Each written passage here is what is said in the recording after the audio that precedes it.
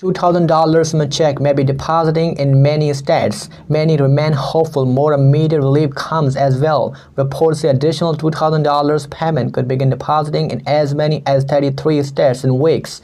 Funds would go to those qualified but not yet receiving the latest $2,000 promise.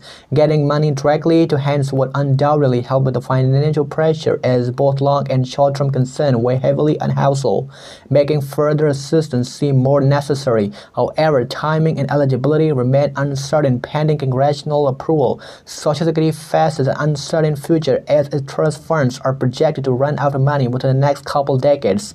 With millions relying on the program for retirement income, lawmakers are exploring reform to shore up long-term finances. One radical proposal gaining attention would overhaul benefit determination dramatically. Under this controversial plan, rather than benefits based on earnings histories and contribution, every beneficiary would receive the same flat monthly payment of $1,250. On the surface, this could significantly boost income for those struggling most.